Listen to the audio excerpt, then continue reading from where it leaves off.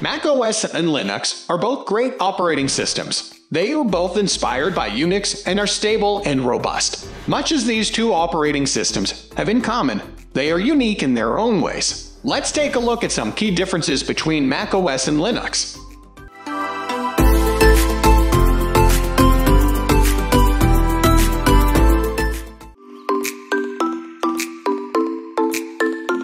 Both Linux and macOS heavily use open-source software, but while Linux distributions are entirely open-source, parts of macOS are closed-source and proprietary. From the open-source kernel to core GNU utilities and GUI environments, Linux is the epitome of free and open-source software. You are free to modify and repackage the entire OS to your liking. You can even commercialize and earn money from it, as is the case with Red Hat Enterprise Linux. In most cases, the licensing terms for Linux require that the modifications you make are also made public to the community. With macOS, it is mainly the kernel that is open source. The other parts, such as the desktop and applications, are not open source. Of course, other components from Apple, such as the Swift programming language, are open source.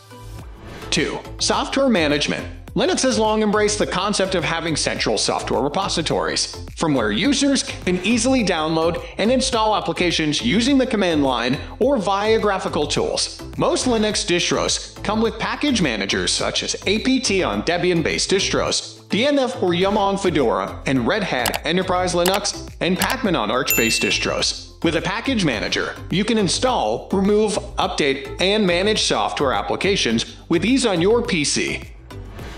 3. Command line prominence. The true power of Linux is in the terminal or the command line. macOS has a similar terminal emulator available, but much of the attention goes to the fancy Mac desktop. The terminal allows you to interact with your PC and software resources in an efficient and easy way. Plus, it allows you to automate and schedule tasks easily. Software engineers, advanced users, and system administrators running Linux heavily incorporate the terminal in their workflow.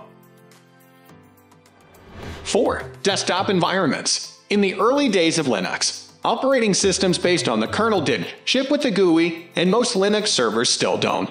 You had to interact with the operating system via the terminal. With time, desktop environments were developed to help users interact with the operating system in a more intuitive and friendly way so that the OS could cater to advanced and non-technical users alike. As with all things Linux, there are multiple desktop environments that you can choose from, all of which offer a unique way for you to interact with the system. Some prominent desktop environments include GNOME, XFC, KDE, Deepin, etc. You are free to install several desktop environments on Linux. However, you can only use one at a time.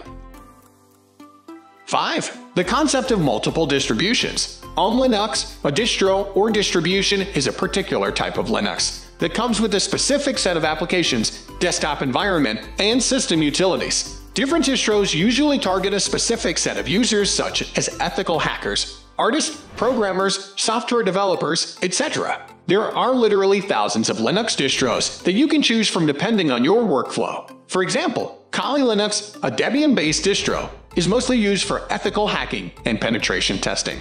It comes with plenty of tools and utilities suitable for ethical hackers. The battle of the best. Linux and macOS are both great and share some Unix heritage. For example, both come with a similar command line shell and have an identical file structure. All other differences stem from the fact that the Linux kernel is open source, and anyone is free to modify it. Not sure which Linux distro to use? With hundreds of Linux distros to choose from, it can be hard to find the right one. Debian-based distros, such as Ubuntu and Pop! OS, are awesome and easy to start with. We are almost wrapping up. These are the common differences between these two. Hope you like this video. Please comment, share, and subscribe to this channel for more videos.